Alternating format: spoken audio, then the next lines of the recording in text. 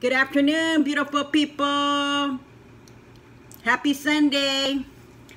I'm making the iced brown sugar oat milk espresso, the shaken one from Starbucks.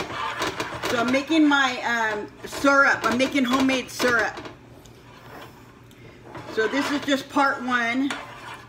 So what I used is the C&H brown sugar.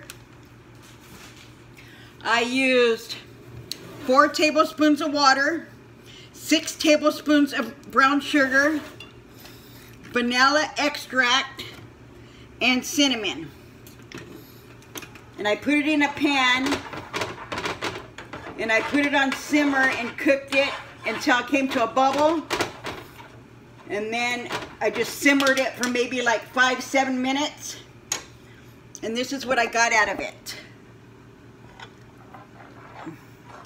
Look, perfect syrup.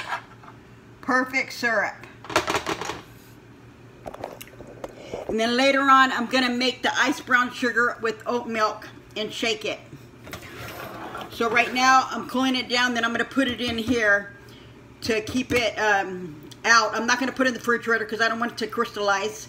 So I'm gonna put it in here. And then later on when I make my coffee, I will record it. But this is just step one, and I wanted to show you guys how I made the syrup. It came out really good. Just like regular syrup, look. It's not watery, it's like syrup.